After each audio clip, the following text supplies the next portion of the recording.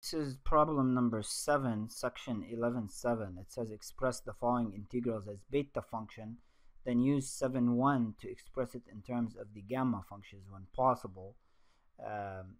Okay, and so I'm doing number 7, 0 to pi over 2 d theta over square root sine theta.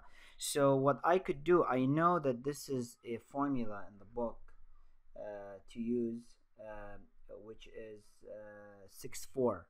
And what I'm doing here,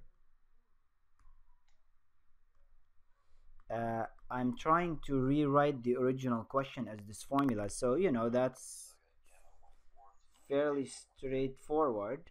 What I could do, I could just rewrite this as sine theta to the half, to the minus half, d theta from 0 to pi over 2. And comparing to equation 6.4, we can see that the power of sine theta, which is 2p minus 1, has to equal minus half, and we don't have a cosine in the expression, so that means the exponent of cosine would have to be 0 to give us a 1.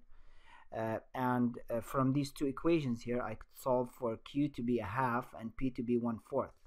And now all I have to do is I have my beta function pq, so that would be 1/2 1/4, and now I could use equation 7.1, which is this guy here, and so 1/2 1/4. I just plug in the numbers, so p is 1/4,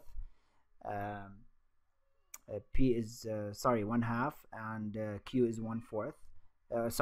P is 1/4, Q is 1/2. Plug it in, so we get 1/4 1/2 over 3/4, and so that means and this goes from 0 to, this is twice that, because remember there's a 2 here. So, but in my expression I didn't have a 2, so I would have to divide this by 2, which is this 2, and I would get my final answer in terms of the gamma function.